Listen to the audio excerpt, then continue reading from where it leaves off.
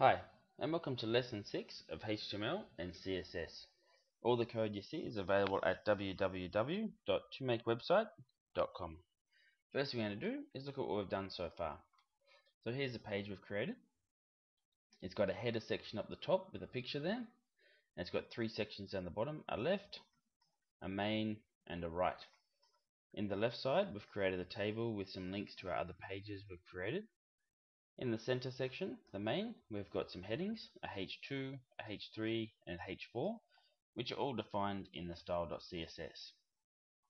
So today what we're going to do is work on the friends file. So if you just open those up, you just right click, open with Notepad. We'll just go to our website and we'll grab all our code.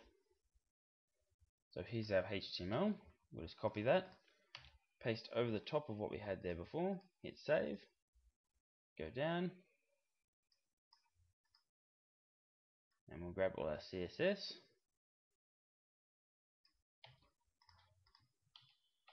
paste that in over the top, and hit save. So let's open that up in the web browser now. And as you can see, this is our friends page. We've got a heading up the top, another heading here, some text, and some photos here. What we've done here is we've created two tables of two columns and one row, just to keep the information looking neat there. So we'll take a look at this now. Here's our friends.html. As you can see, it's got HTML, head, title, reference to our style.css. We've got our divisions here. There's our container, header, left side. Here's the table we created last lesson, which links to our other pages. And here's the information we've added. We've got a new heading here, and we've got one table here, which is that first row, this and this. Then we've got another table here, which is this section and this section.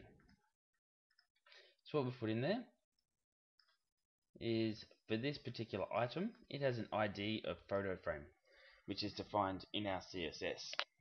We'll just quickly go over to the style.css, and here it is at the bottom, hash photo frame. And all it is we put a border of 3 pixels that's solid and a particular color. And that gives us this border around the corner there. And then we've got our image tag. So it's img source and wherever your image is. Ours is stored in our images folder we created last lesson. And there's the image just there. You can reference an image from another website, in which case you'd put http:// and the web address of the picture. Now something to take note of is this alt tag. This will appear if the image isn't available. It's a good idea to put some text in here just saying this photo is temporarily unavailable until you can look into it. Again, down here we've got the Kuros section. We've got the same ID of photo frame to put that border around there. And there's our image tag.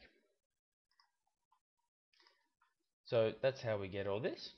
Come back for lesson 7 and you'll learn some more.